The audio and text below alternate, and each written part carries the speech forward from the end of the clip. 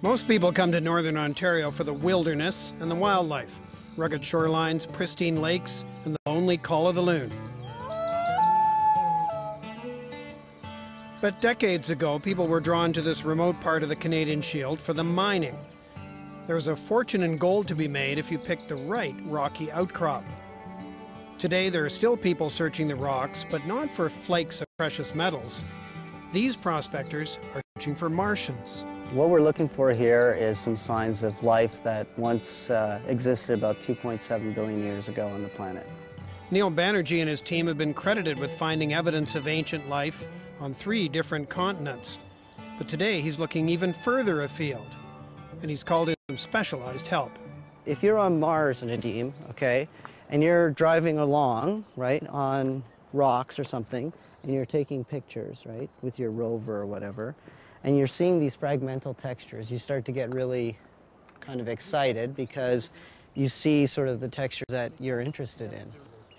MDA Corporation, the robotics company that built the Canadarm, has sent an engineer to this outcrop to see if a robot could do the same prospecting on the surface of Mars. What struck me is how close or how high resolution the rover image would have to be to spot something like this if it was operating as an autonomous geologist. What they're looking for, both here and eventually on Mars, are signs of ancient life. These are microorganisms, microscopic organisms, things like bacteria. They're single-celled organisms, and what we think is happening is that these microorganisms are colonizing glassy rocks on the seafloor and using these glassy volcanic rocks as a nutrient source. All these microscopic organisms leave little channels or tunnels in these glassy rocks, and it's these channels and tunnels that we're looking for. These tunnels end up becoming filled with material, and the material that fills them is a mineral, and it's this mineral that allows us to date how old these tunnels are. While the geologists look for microscopic tunnels, the engineer from MDA is looking for a clear path to the site.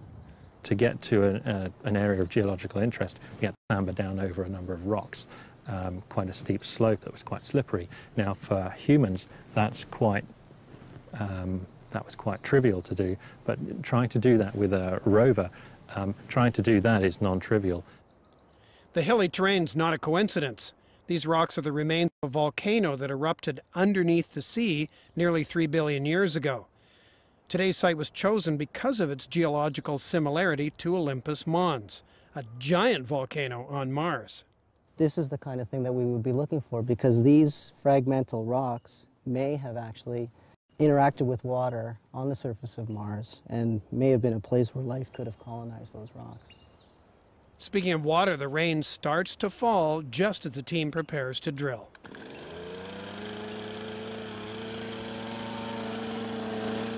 On Earth, the drill is diamond, water-cooled, and it runs on gasoline.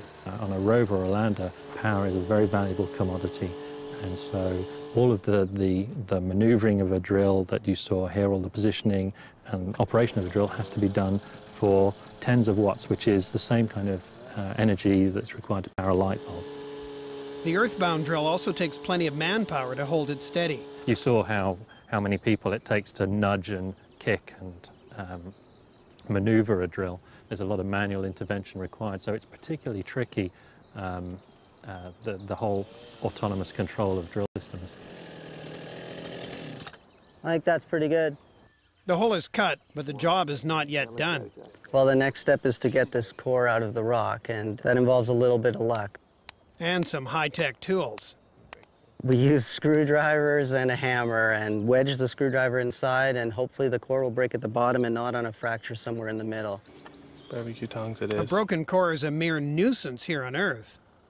If it's stuck in the bottom, we have to use some barbecue tongs. That's what we use to get these cores out.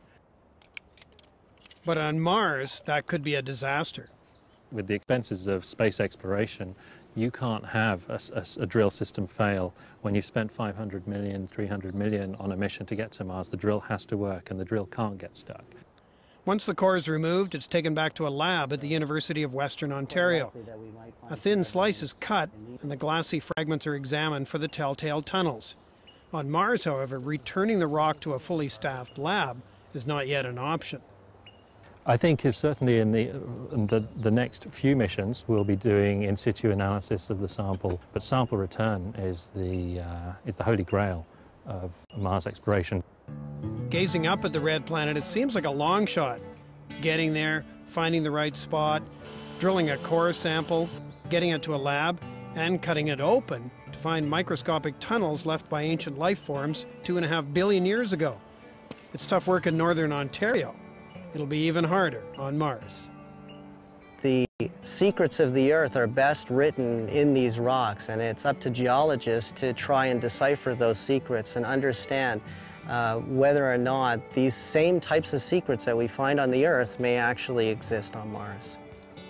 So whether it's on Mars or here on Earth, the search for life starts with a combination of rocks and water.